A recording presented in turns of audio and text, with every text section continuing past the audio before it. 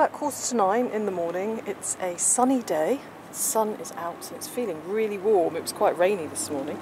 But the first thing I've come across down here is a pair of sunglasses. So how useful is that?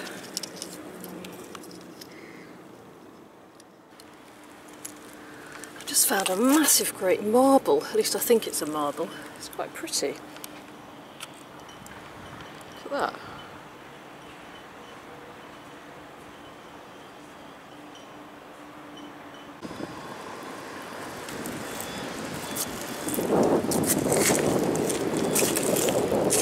See if you can spot something interesting. Oh, there's a nice piece of like tile here. That's pretty. Almost looks edible, doesn't it?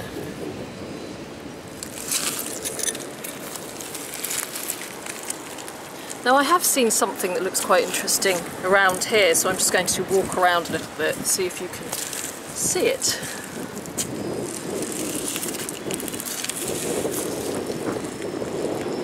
Now, it's just here, so let's take a look. It looks like some kind of token or something.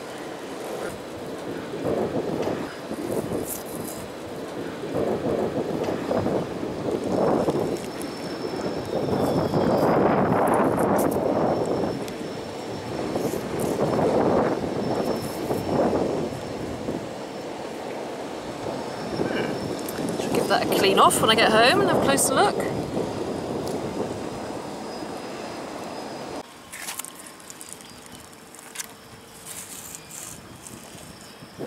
I've just been looking around this really interesting area here and looking at all these bits of metal that we just saw. Oh, that's a modern coin, I think. Is that modern? Yeah, that's a modern 1 penny. Oh, there's another one there. I shall leave those for future mudlarks. But I just turned over a stone down here. And I'm going to re-turn it over for the camera, and saw this.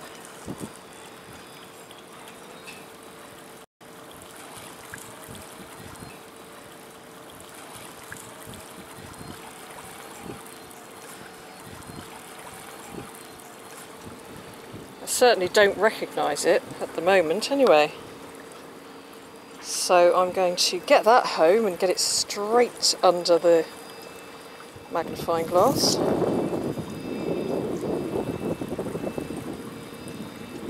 It's quite worn, so I'm not going to wear it down anymore. I know there are people that are going, don't touch it, don't rub it with your thumb. It's just the kind of an instinct, I suppose, to do that because you want to see what's on there, but I know it's not the right thing to do. But here it is on that side. And here it is on that side, and hopefully we can identify it, or you may have identified it already.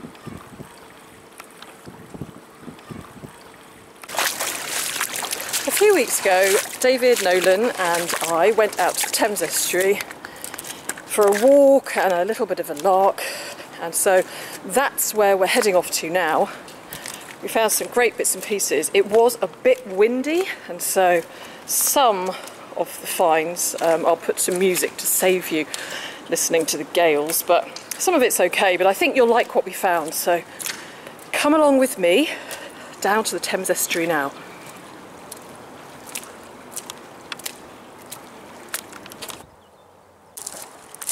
And just over here we've got a sunbathing. It's a beauty. Can you see it? Over there by the water. I'm going to zoom in on him. Or her. Enjoying the sun.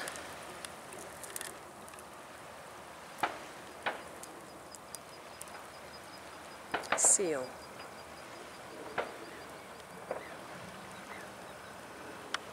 That's exciting. I had black-headed gulls. They look like terns. Enjoying the sun.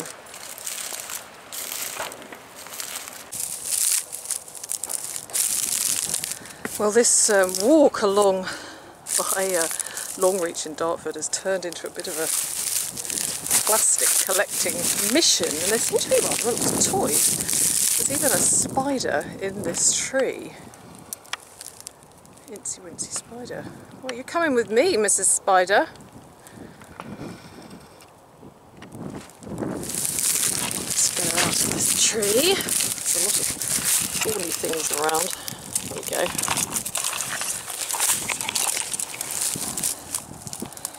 Well, you're going to go very nicely with the rest of the Thames and the Thames Estuary orphans in my studio. We'll make some space for you. And the tide's on the way out, so all the waders are over there having a nice tasty afternoon snack.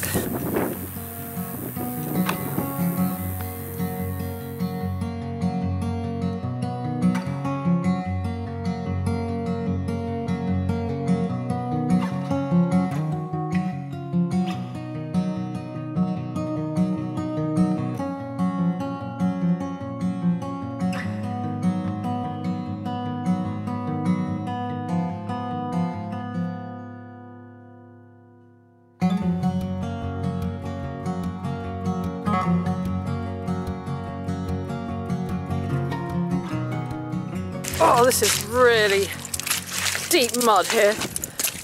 You have to be extremely careful. What's this?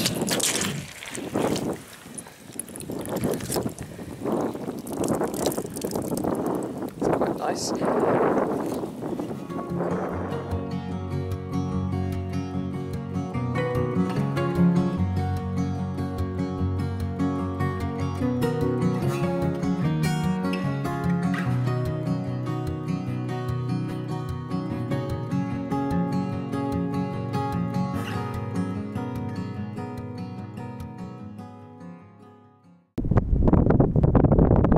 Looks like Harrods stores, maybe.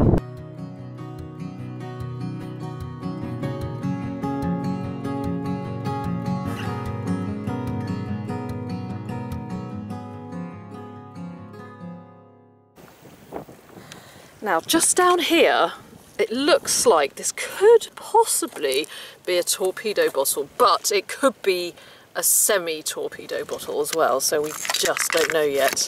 It might have like a flat bottom on it, but I'm just going to find out.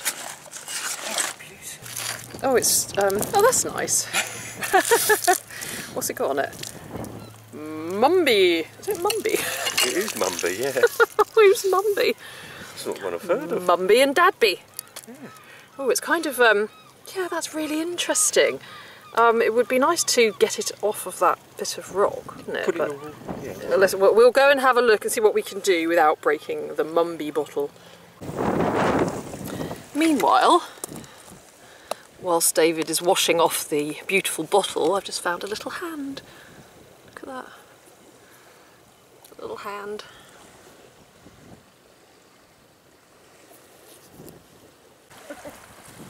Well, David has now washed off the Mumby bottle, and here we are, look, Mumby, and it says on it, Maker to H.M. the King, Makers to His Majesty the King. How cool is that?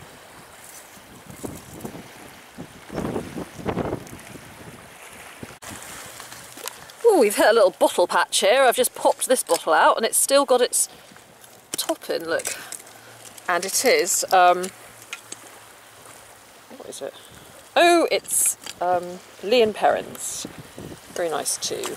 Very nice too. I'll give that a little rinse later.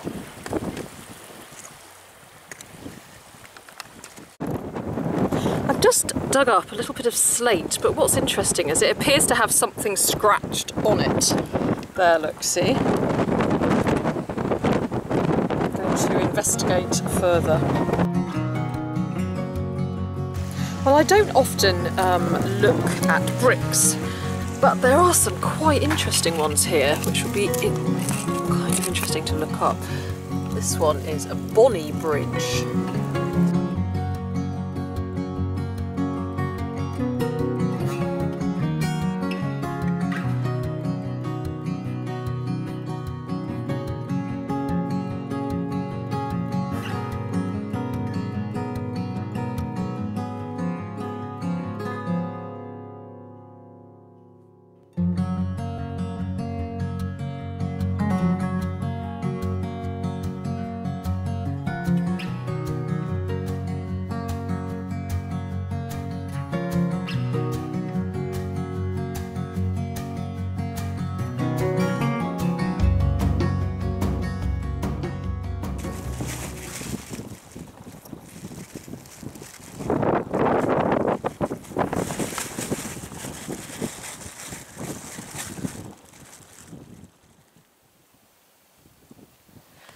Just found a very nice piece of glass with some lettering in it. Looks like it would have said ahead, so something nautical.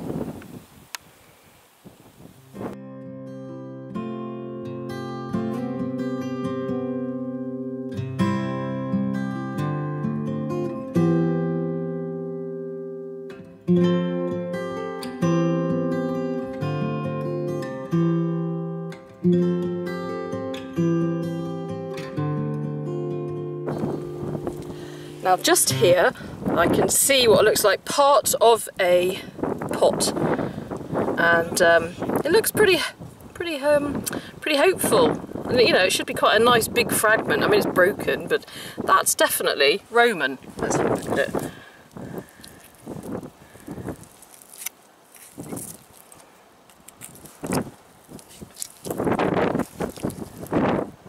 That looks really nice. Oh, there we go. It's just a nice fragment. Ah, lovely.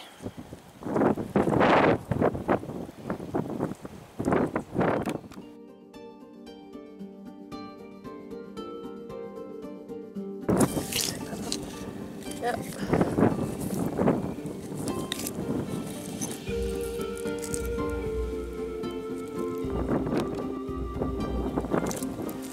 I've also found a big piece here coming out of the mud. Wouldn't it be amazing if there was a lot of it? I mean, I can see it's broken, but pretty exciting.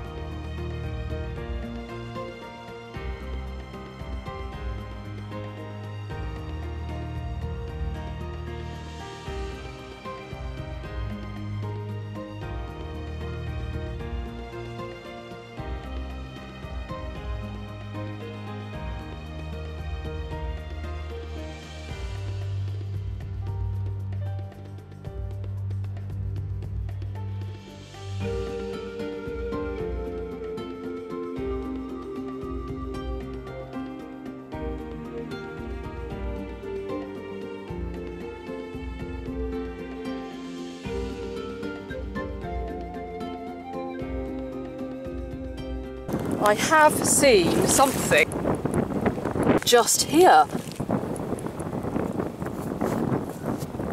It looks like some kind of pipe. Wow, this is cool.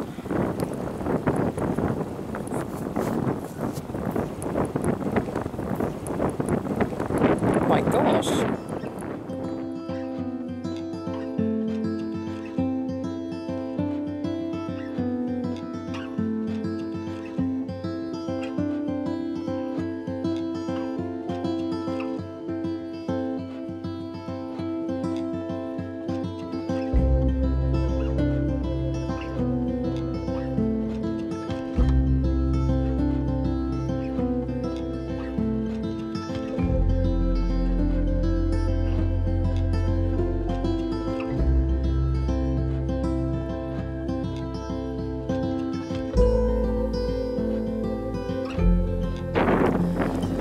Just plucked this bottle out of the mud. It's a really nice one, and it's still got the stopper in the top, look.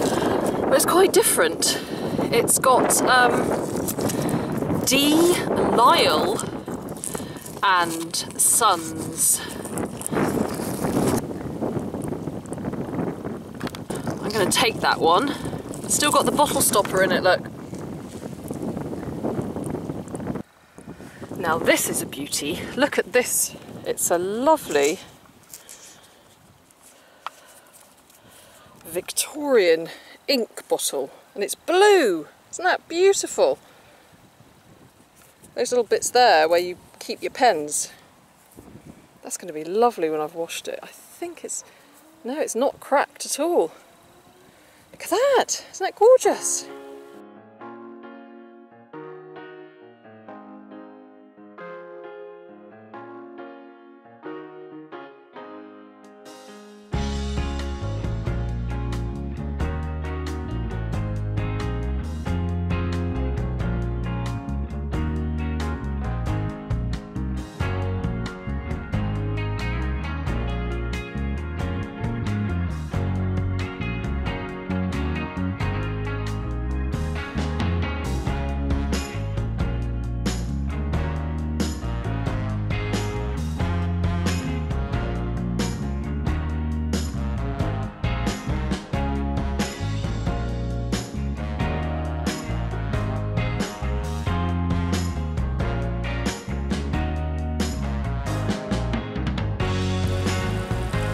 Ooh, I can see two things down here. I can see a cute little blue bead, but I can also see what looks like a button here.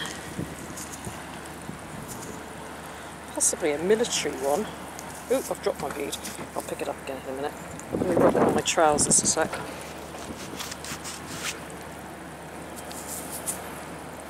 It looks like an eagle, or some kind of bird with a crown on top. Look at that, isn't it gorgeous? I'm going to attempt to clean that when I get home so we can have a closer look and see what it is. Look at this little piece of pottery here sticking out of the mud. It's got poor Dougie went, I imagine it says home, was sent straight to bed.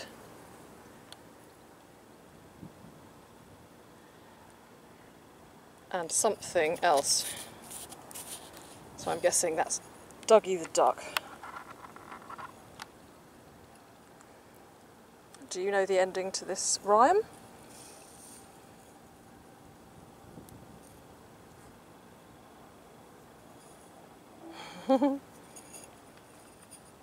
Oh, a little duck. Hello, little duck. Would you like a new home in my studio? Quack, quack. I think that means yes.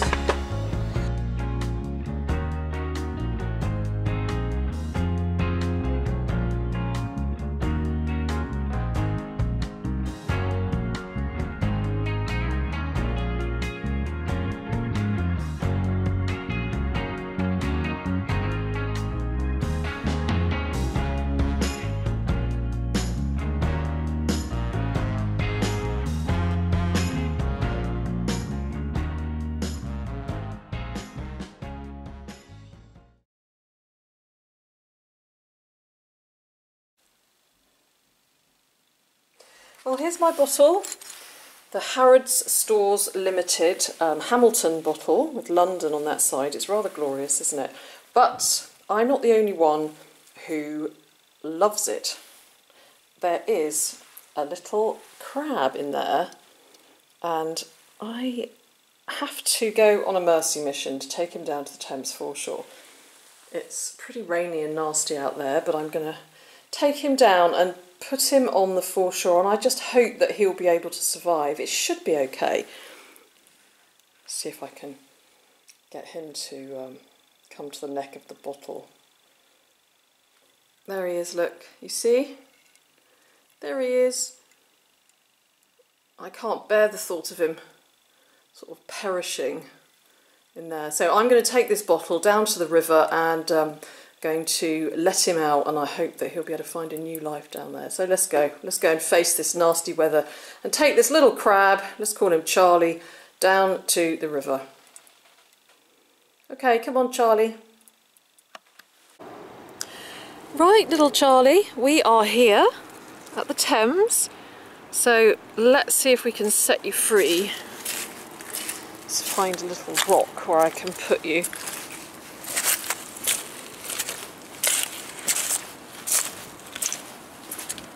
Where are you? There you are. Come on, it's time to come out.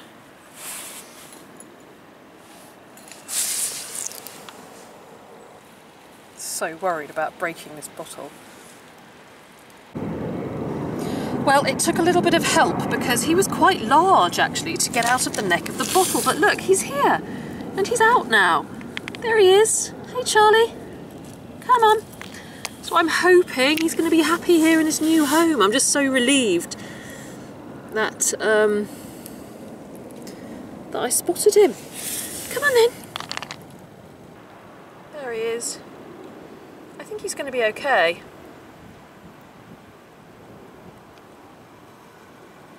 There he is. Okay. Good luck, Charlie. Hi everyone, I'm back from my crab rescue mission now, and I'm going to just do a quick roundup of the objects which featured on today's video.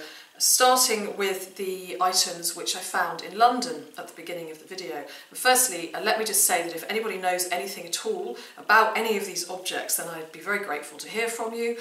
It's from people like you and your expertise and your knowledge, just like the people on Twitter and Instagram, and that I learn so much more about my finds. So do feel free to let me know if you've got any information. Now the first thing I found in London was this, well, apart from my marble, which is here, nice big chunky marble, is this lead token here. I don't know much about lead tokens. This one has got a couple of interesting little symbols on it, which I'll show you on a photograph. I'm thinking it probably comes from the 1800s, possibly earlier. And I guess probably used either in a game as a playing token, or perhaps used in shops, not terribly sure. The second object I found is this frilly edged coin here, which dates to 1999, and it's actually a Jamaican coin. Now my star find from London, which was under the rock, just goes to show it's always worth lifting up rocks to see what might have been caught underneath, is this copper conda token. Now I didn't know anything about conda tokens at all, and if you go onto my Twitter account, which is @Tideline Art, where I posted it yesterday, you'll see the trail of information and the answers that people gave me when I was trying to work out what it was. I've given it a little clean off now. It's very, very worn, so I'll also post a picture of one which is a lot more defined. But this token was issued in 1792 by Dunham and Yollop, who were goldsmiths in Norwich. And on it, and I'm going to have a read here of this, on it is marked "Success to the City of Norwich" on one side, and then on the other side, Norwich halfpenny 1792, and it also says in very small letters, "Payable at the shop of Dunham and Yollop, goldsmiths, Norwich." Now what is a conda token? I had no idea. I've looked up on Wikipedia and it says they are privately minted tokens used due to the shortage of small denomination coins for everyday use. And from what I can gather, they were mostly used and issued in the 18th and early 19th century. So this is a copper halfpenny conda token issued in 1792 by Dunham and Yollop's goldsmiths in Norwich. Nice bit of Norwich history there.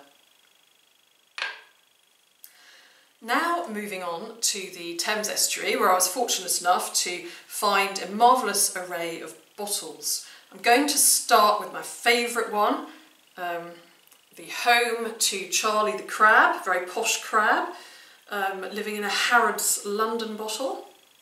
And here it is, it's cleaned up really nicely. I've got rid of the barnacles, and it's got Harrods Stores Limited on one side and London on the other. It would have held aerated water in it, I think, at one point. Now, Harrods was founded in 1849 by Charles Henry Harrod. So this bottle probably comes from the late 19th century. It became Harrods Stores Limited in 1889 when the shares were floated on the London Stock Exchange. So we know that it's at least dating back to 1889. I've always thought that for such a beautiful, thick, well-made bottle, it just would have held so little liquid in it. It just seems such a waste. I mean, 3 little gulps and everything would be gone. It wouldn't really have much in there to quench your thirst on a hot summer's day, would it? So much nicer than our plastic bottles. So that's that one. I can't say I blame the crab for wanting to live in it. My next bottle is another very pretty one here, and it's marked with D. Lyle and Sons. and it came complete with the vulcanite bottle stopper, always a plus. And again, this probably dates to the late 19th century, I should think, and probably also held mineral water. Another mineral water bottle here, Mumby's. They were a healthy old lot around where I was searching, drinking all this mineral water. Mumby's, makers to His Majesty the King. A little bit about Mumby's, which was established in 1851. Charles Mumby was a chemist and he had a contract to supply the Navy. And this type of bottle is known as a 10-pin bottle, and it's probably early 1900s. This bottle here has got NACB on it, which I think is National Army Canteen Board. It's rather nice, and I know somebody who will do a very good job of cutting the top off to make a very useful paintbrush holder. Cy Fines is particularly good at chopping the tops off these bottles, and I think that's going to look really nice because I've not ever seen a cod bottle with NACB on it before. Also, a rather beautiful bottle is this one here, this blue sort of Victorian ink bottle with the two little bits here to lay your pen, and it's not broken. Very pretty. A must-have for all Victorians to put on your desk.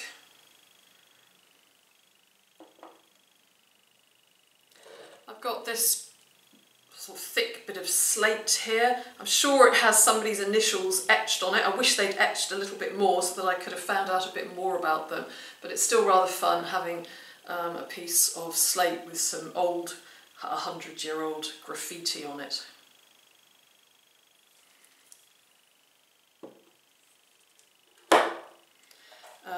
I have my mystery button of the day, which I haven't researched at all.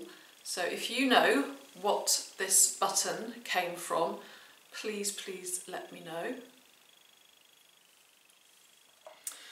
What else have I got here? I've got Dougie, the little duck in bed, sent to bed. It would be fun to know the rest of the rhyme. Again, I haven't researched it, so if anybody knows the rest of Dougie's rhyme, then it would be fun to find out.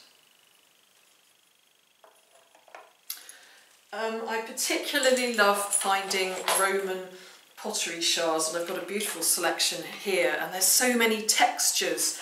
They're so thick and chunky, and there's something very special about holding and touching, feeling these pieces of pottery. They're very tactile, and I love to imagine them in a Roman kitchen full of Roman stew and Roman vegetables, and imagine the person who made them.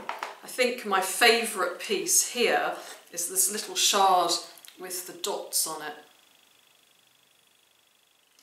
But there's also a lovely thick chunky bit here which has a design on it. It looks as if something has been pressed into the clay.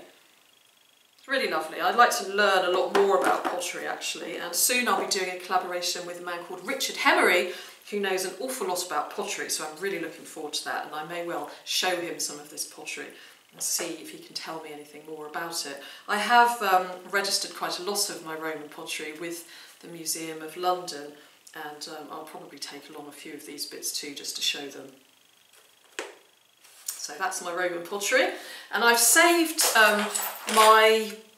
one of my favourite finds till last, and of course it is a pipe, or at least it's pipe related, but not the kind of pipe that I usually find. I think this is the first. It looks like a reptile foot or a reptile face. I can't quite work out what it is. I'm going to post it on the Society for Clay Pipe Research Facebook page, because I'm sure that if anybody knows what it is and where it came from, they are the ones. It does have a maker's mark on the side, but it's really hard to read it. It's quite worn. it sort of looks like a reptilian foot with the folds of skin coming down, but on the other hand it also looks a little bit like a face. So do you know what this is? I've not seen one like it before, so it's a very special find. I've had some great pike finds recently, so I'm thrilled with this. And now I have got the message in a bottle, which I will read to you. I have now found over 130 messages in bottles in the Thames, estuary. And this one is from a little boy called Mike, and it was written on the 11th of August 2012. Now this is the message that was in the bottle that was featured right at the end of the video. You could just see through the plastic, and it says, it said, "Open me to reveal message."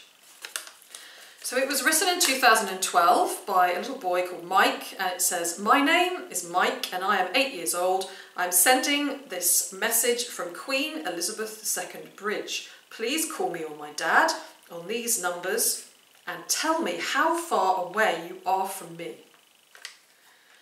Now what I discovered, that there was a second message in the bottle from a man called Howard, who had also previously found it, and it's dated the 21st of March 2018.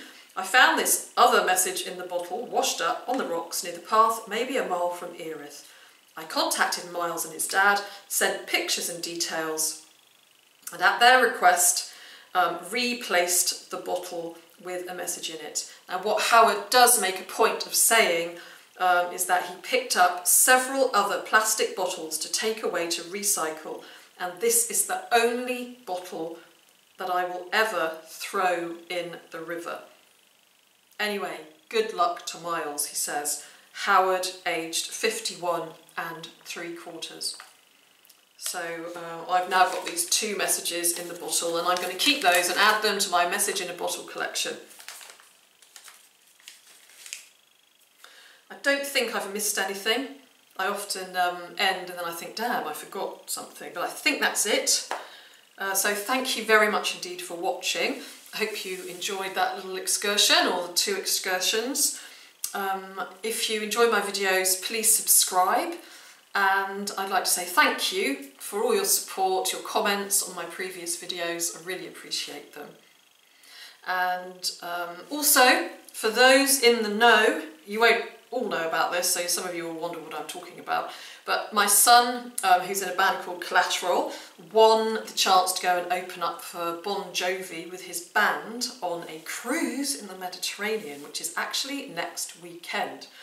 And there was a family and friends special package, so I've been able to actually go as well. So this is hugely exciting. I can't wait to go and cheer him on. But also, the other very exciting thing is that I entered a competition to sing a karaoke song with Bon Jovi's band, the Kings of Suburbia, on the main stage. The song I chose was "Who Says You Can't Go Home?" And I sent my video in. You had to do a 1-minute audition video. I sent my video in, didn't expect to hear anything. There are 2,000 people on this boat. And I got an email this week saying, "You have been selected to sing on the main stage with the Kings of Suburbia. Who says you can't go home?" So now I've got to learn the words, because they don't actually put the words up on the screen or anything. So now I've got to learn the words. I'll be doing that next week, and I will get someone to film it. So I might, depending on how it comes out, I might share that with you, if you're lucky or if you're unlucky. Anyway, back to mudlarking. Thank you again, and have a great week, and I'll see you again soon. Thank you.